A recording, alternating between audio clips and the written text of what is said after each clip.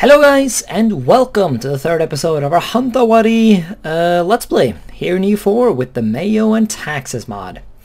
In the previous episode we went ahead and did ourselves some excellent annexation over in the Shan Hills.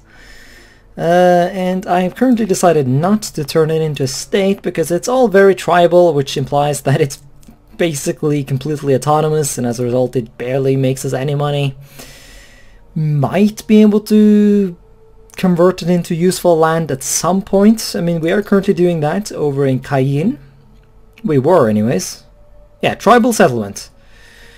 I'm not sure how much, how big of a percentage the tribes need to be before they convert to, you know, another estate that's more useful, like nobles or burghers. But if I really wanted to, I'm sure I could... Oh, look at this! There's tribal settlement here as well. Excellent. Tribal settlement... Yeah, tribal... Yeah, the tribals are settling all over the place, it seems. Bloody but brilliant. For now, they are still very, very tribal. Actually, no, I mean, this province is less tribal than this one. Huh, I should go figure... Yeah, fuck, what? There's urban goods in this province? What? How big is this city? Population. There is a urban pop of 3,000. Okay, well, I guess that's enough to get mundane goods. Yeah, well, okay, there's already cloth over here. And this one just has mundane though, but that could be good because that means we get to choose our own goods, I think. Anyways, we're currently planning an invasion of Tanggu. They're a tributary of China, but so are we, so, you know, it works out. Well, it doesn't work out. We basically, like, all our money is going to China right now. But the hope is that we're eventually going to be able to break free. But before I do that, I want to conquer all the things that are currently tributaries of China, which is like most of Southeast Asia. But once we deal with a lot of this stuff, hopefully we can break free without the Chinese being too salty about it. Yeah, the Chinese did have some issues, the Ming. Yeah, I'm just gonna call them Chinese because it's easier. Well, not necessarily, but I don't know. Is it that important? No. The Chinese had a fuck ton of rebels, animist rebels, and they didn't really achieve that much. But the one thing they did achieve in terms of state building anyways is that they created a nation of Lingnan, which is a Hmong state. Is it a Hmong state or is it just accepted? No, Zhuang is the primary culture, but I think that's like one of these spicy cultures. Zhuang, yeah. It's like it's not in the actual Chinese group. It's one of these like other groups, which presumably, I assume anyways, to some extent they might be related to the Southeast Asian groups, because a lot of the Southeast Asian groups are descendant from the you know, people who originally lived in China. I mean, that's standard in history. Whenever people who are more advanced, they have a tendency to migrate into areas that are not advanced and take over. I mean, I'm not talking advanced. I'm talking like basic knowledge, like farming and stuff like that. It's like, if you Google a map of like ethnic groups in Africa, you'll notice that a right proper fuck ton of groups are Bantu. It's the same concept, you know. The Bantus figured out how to farm, or presumably learned it from other people, like the vast majority of people did. And then they migrated and took over our fuck ton of land. But let's not talk about the African Bantus. We're kind of not... Yeah, we don't even know if Africa exists, so we should probably not think too hard about that. Yeah, I want to invade Tanggu. We do have some overextension, but it's not that bad. We're about to get even less as well. Yeah, the main province, Manipur, here, is about to be cored. Yeah, Manipur, I actually made it into a company province. We could also remove it. And the penalty is not actually that bad, because it's very temporary. So we might do that at some point. I'm just going to keep it as a company province right now, because I don't really feel like killing off a bunch of rebels. We're fucking close to being able to core this province as well. I would really like to core the province before grabbing myself any more overextension. But in order to do it, I might want another point of stability. Which, nah, we're not quite there. I don't know, is it worth it to buy a temporary advisor? Fuck, we don't even have the option, do we? No, there's this guy, but he's expensive. I don't want to pay that much money. What the hell? That's insane. No, I guess we're not doing that then. Then again, it barely impacts our overextension. It's like, yeah, it's 1%. It's fine. Surely we can endure. So I might just want to invade then. I'm hoping for one more claim though before we go have some fun.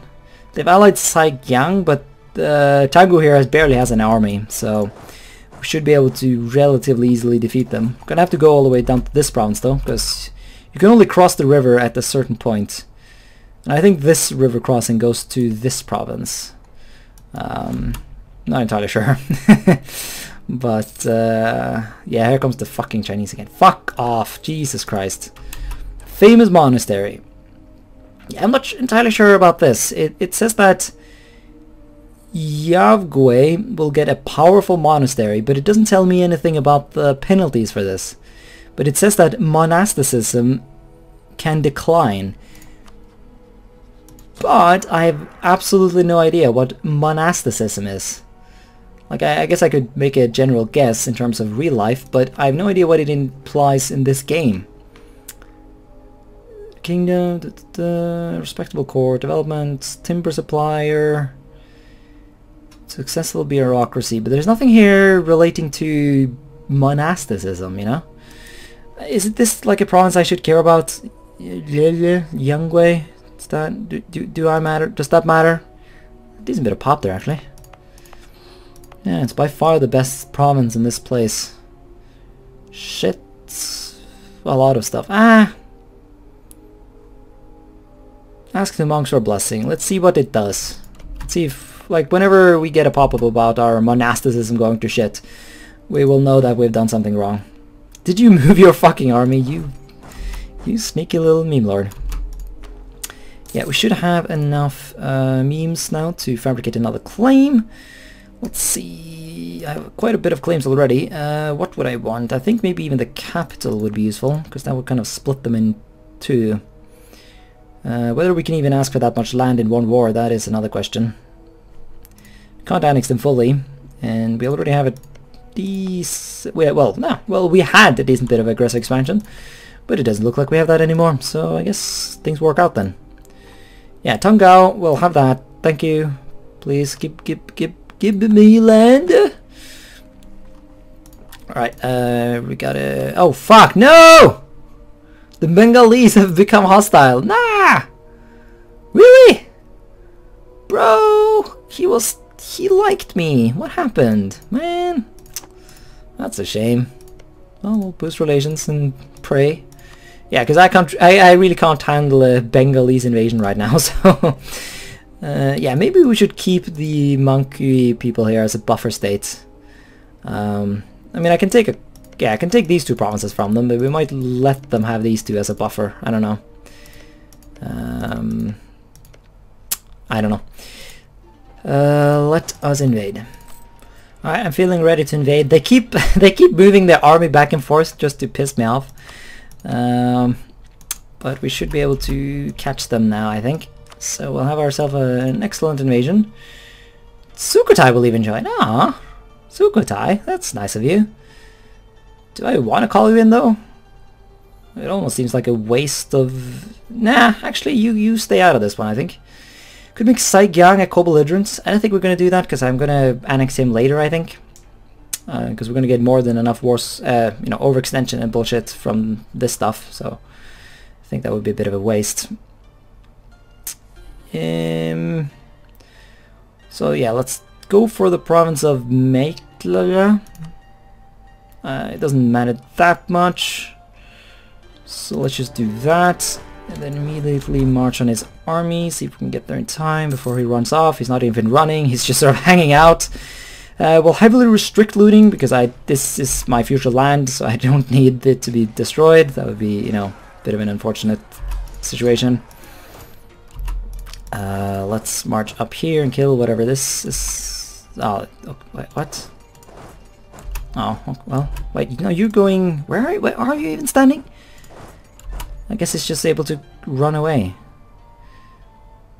I would assume he's running up to his ally. But we should... yeah, no. Oh, okay. That's a decent army. Yeah, well, we're killing off some of his forces before they're able to join the fight, though, which is like the whole point. So we'll work on doing that. So this army will run away and run further. Yeah, our army is actually really small, so I don't know. Might want to call up the tribes again. Sure, let's do that.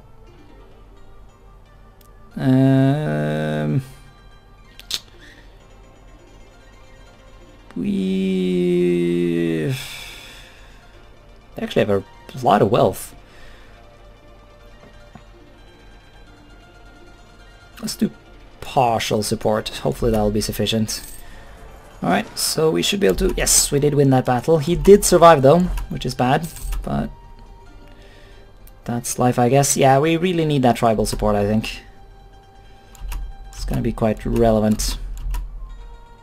Honestly, I'm surprised at how many troops they were able to raise. I mean, they kept spamming units left and right, and this is the newest spam. But I've killed them all, you know, with my glorious discipline.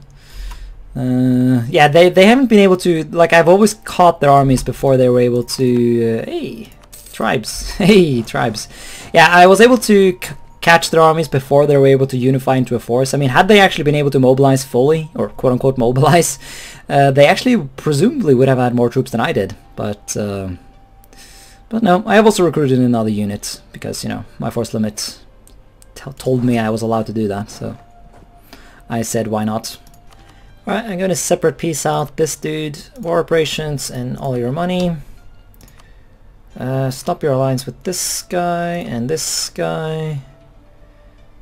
You can stay my rival though, that's nice enough. So yep. Put an end to that. Marriage to fuck you. Holy shit, that's an insane amount of aggressive expansion we're going to get here. Well, as long as Ayutthaya does not join, I think we'll be fine. I don't really fear any of these meme lords. Langzang is a bit unfortunate, but it's... yeah, it's 51, so we should hopefully be fine. Yes, we're going to split the nation in 3. I was going to just do 2, but if I do this, everyone will be salty. Yeah, we're not doing that. So we'll leave it at this. We'll fuck them up, you know, get the river crossings under our control, which should improve communication efficiency and stuff like that. Take their money, give up your claims, I guess, why not? And that seems to be it. Send to the mount and pray. Oh shit, the ruler is dead.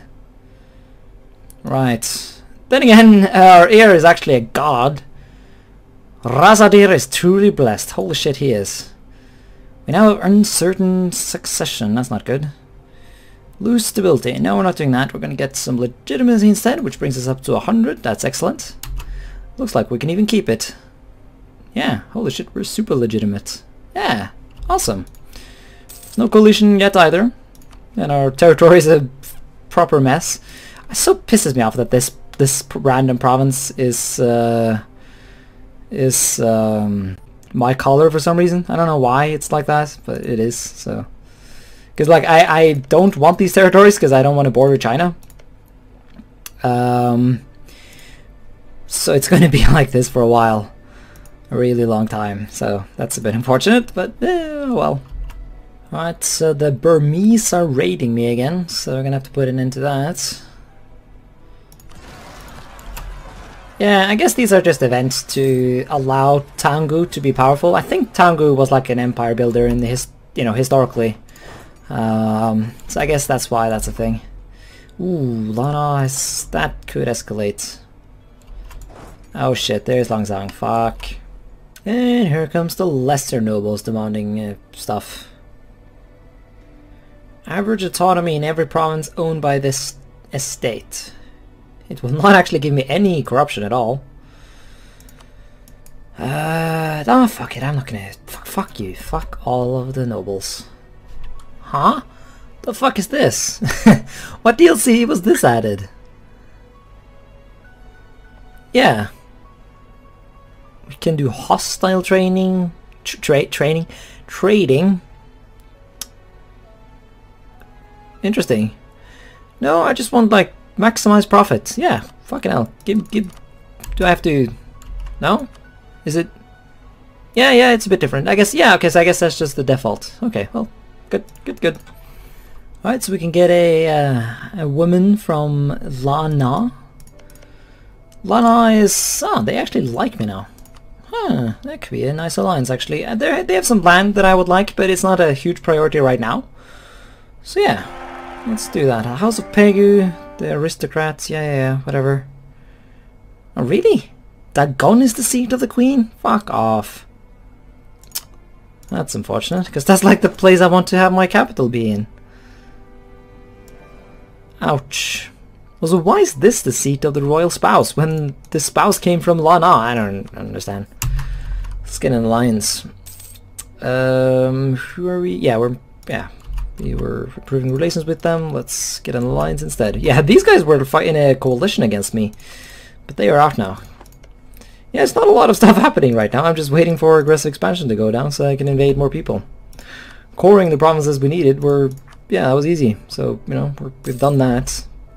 I've finished economic ideas. The Chinese take all my money. Yeah, things are normal, it seems. Also, yeah, Lana conquered the Shan states, so, you know, that's a thing. Ooh, man. A noble of the Vero family. Wait, is that our family? Yeah, that's our family. So the economy. No, the economy is shit. Well, the economy is fine. It's just that the Chinese keep taking all my money. But yeah, fucking hell, 653? Fuck yeah. Awesome. Ooh, name. Comment section. Give me like a name tradition. It'll probably be a couple of episodes before I can start implementing it, but it is well known that I'm a big fan of like meme names.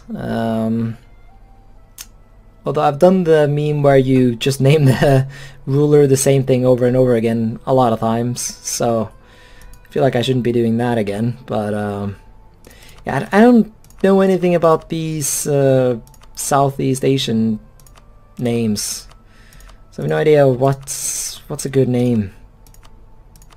It would be a shame to just name it something normal, but it can't be too out there either.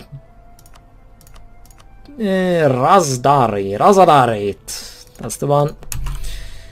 You know. Hey, guess who just found the make a state button? Go me. Let's make Central Burma a state, which will increase our profits. Excellent. And this one as well, I think. Well, I didn't actually read if it was a good thing or not, but yeah, I think, yeah, this state is all of this stuff, and we want this stuff definitely as a state, so it works out. Yes, course. Ooh, that's spicy and expensive, but it's fine.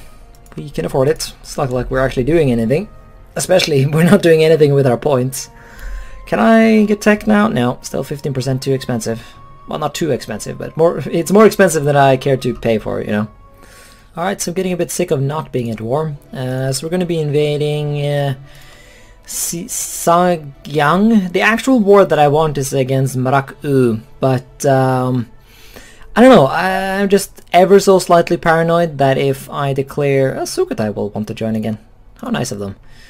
Once again though, I don't think I necessarily want to do that, because I would prefer to use my trust to like gain bonuses and shit. I mean, let's see, are you in my trade node? No, yes, you do have one. No, that's not Lana. Yeah, Sukhothai has no things in my trade node. And I can get communication efficiency into this delta place, even if I do not actually conquer Sukhothai. So I might actually be better off. Holy shit, we have a lot of favors. Yeah, let's get some trust. Yay, get that trust. We'll keep 10, just sort of hanging around, just in case we need them, you know. Doesn't hurt us, or doesn't... You know, it's a good thing. We can tech up as well, finally. Yeah, we have neighbor bonus, and yeah, all kinds of good stuff. There's no penalty to waiting a bit. We can even do another one right after that. We're not going to do that though, even if our neighbors have done it already. Yeah, they have. But no, we're not going to do that. That's a waste of points. Fan i helvete, satan, kukdrit! Oh shit, I did not mean to do administrative. Fuck me. I wanted to move my capital, but of course we can't do that right now. Because I was a stupid dipshit and I did the technology. Let's see. Yeah, I'm centralizing the state. I've been doing that for a while. Mainly, the thing that I'm a bit annoyed at is that I keep getting inflation. And that's a nuisance because, yeah, basically I'm so decentralized right now that I keep gaining inflation. Despite having ideas that are specifically meant to reduce that, which they do. But they don't reduce it nearly enough, so I keep having to invest points into it, which is fine, but yeah, I don't know. A bit of centralization never hurt anyone, except for those who are hurt by it. Let's invade this place. We'll make him a co-belligerent. The reason I'm invading him directly is because he's a tributary of China, and I fear that if I invade him and then call in this guy as a war dude, China will join. 93% that will not happen, but paranoia is paranoia, and you gotta deal with it, man. You know, you gotta just endure. Holy shit, we can... Oh, really? We can do the extra option. I thought that was only available to tribal people. Well, no, we'll heavily restrict it, as always. I want to actually, like, develop these provinces that I'm fucking about in. So, or, you know, or keep developing them. Fuck. Man, it's about time I go to bed. Yeah, we'll siege down this place. I made sure to have this fort ready, so there's a full garrison here, so the Arakanese cannot do jack shit about this war of mine. And as a result, I will invade them soon enough and put an end to... Well, not put an end to them, that would be too much. I only have 2 claims anyway, so it's not like I could even if I wanted, but you know. This is actually pretty cool. The white elephant. We have heard reports from Ayutthaya that they have obtained a rare white elephant. These striking creatures were believed by Buddhists to be a reincarnation of a deceased king, as well as an auspicious omen.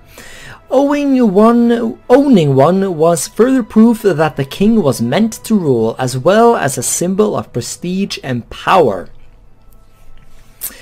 It's funny because I just listened to 2 episodes of the Southeast Asia History podcast that were called The Elephant Wars, because the Southeast Asians are quite fond of riding elephants into war, mainly because this is a tropical, I was about to say hellhole, but you know, presumably the guys who live here are tolerant of the place. You know, and I'm fucking Norwegian, so I'm used to freezing to death in deadly mountains and fucking Arctic environments. So yeah, jungle, like the forest is nice and all, even if it's, well, no, I should really not argue for deforestation. That would be a bit awkward. I don't know. Basically, fuck, I gotta explain myself. Norway is one of the few countries in the world where the forests are actually growing, and they grow a fuck ton, right? Because of global warming, which means that Norway is getting warmer, and as a result the forests are just spreading everywhere. Like, areas that used to be just beautiful, like Arctic looking plains. This is of course like relatively high up in altitude. Like by the coasts the trees are dominant, but it's still like fucking... Honestly, it's like unsettling because it's the forest is so thick. Like there's no room to move, there's no room to breathe. Fucking hell, man. I don't know.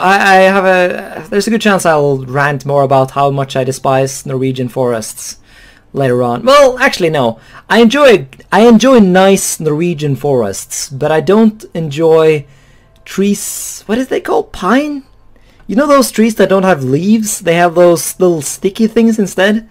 Fucking hell. Honestly, if there's one thing we people as citizens of the earth should unite in, it's that we need to commit genocide against those trees. Because fucking hell, what bullshit they are. They are the most horrible... yeah, maybe those like insects that create malaria are worse. But like second to the insects that create malaria, after those things, those fucking trees, they're up there. Anyways though, talking about unrelated shit, basically it's kind of funny. Like I assume that when people went to war here, they didn't go to war because of white elephants, but you know, the kings of Burma asking for a white elephant from the king of Ayutthaya was definitely used as a casus belli in history. Because like the king of Ayutthaya had 6 elephants, and the Burma people only had 3, for example. And at a certain point in history, the Burmese were actually super powerful compared to the Thai. So they were like, "Hey, give me elephants," and they were like, "No, fuck you, we're not going to give you elephants," for the reasons that are explained here. You know, the fact that it's like a reincarnation of kings and shit like that, and a source of legitimacy. So we could offer to buy it, we can demand it, or we can say just fuck off, how nice for you. I kind of want to see what happens if I ask to buy one. After all, Ayutthaya kind of... Well, Ayutthaya actually tolerates me. It's just me that hates them because of the game forcing me to have rivals. Let's see what they say. Come on now, slow fucking... Yeah, once again, you gotta thank me for editing these episodes, because this is a very slow fucking mod. Are we not gonna get a reply? Like, elephants? Give me elephants? No? No elephants? Well, fuck you then. I'll invade you later and make you pay. Oh, never mind. What? Yeah, White Elephant War. Speaking of the Elephant Wars, they refuse to sell an elephant. It's a slap to the face. Well, diplomatic insult. Well, there you are. Right, so we're going to be a bit spicy here. I'm actually going to full annex Maracu, and we're going to take this province from this person. We can ask for some money as well. Holy shit, that's a right proper fuck ton of money. Sure, let's take that. We'll get a bit of a coalition.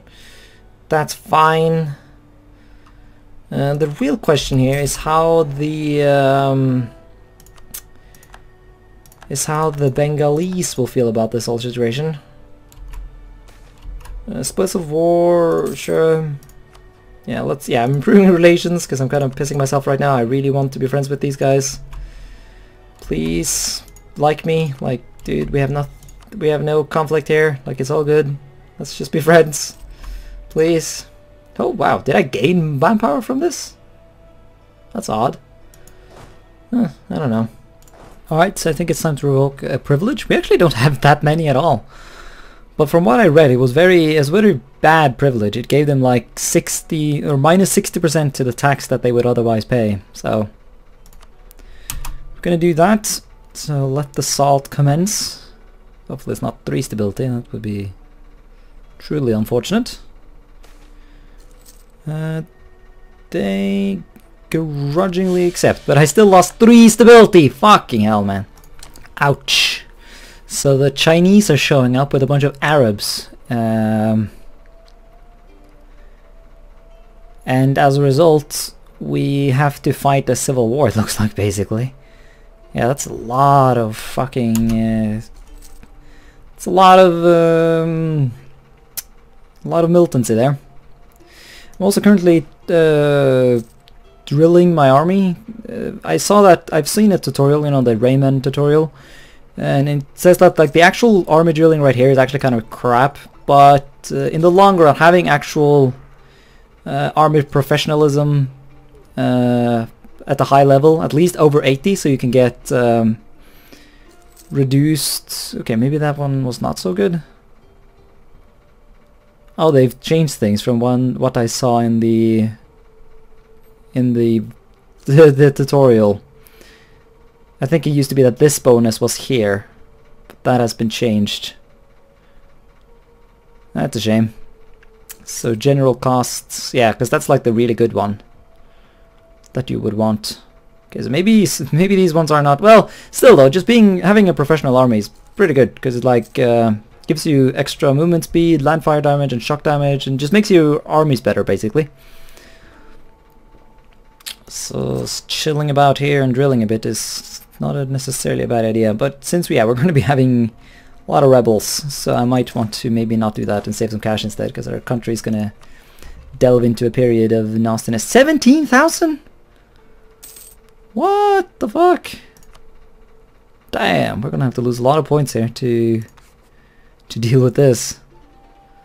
That's insane. No, well, at least it's not a pretender. Then again, maybe that would have been better. I don't know. Oh, stability, please.